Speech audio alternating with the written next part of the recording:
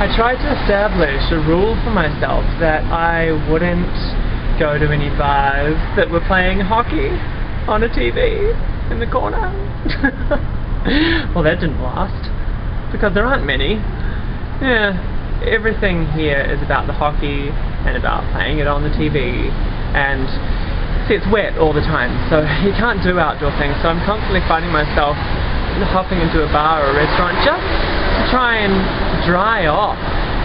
Not even because I'm hungry or thirsty, so I end up eating and drinking just because I'm bored and trying to stay dry, and then you end up being subjected to hockey. It's just, oh, really? I mean, I know I'm in Canada, I should embrace the hockey, but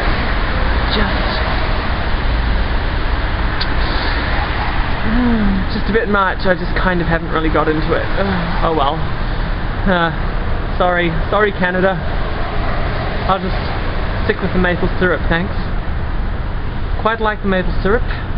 Not so much the hockey. Yeah, sorry.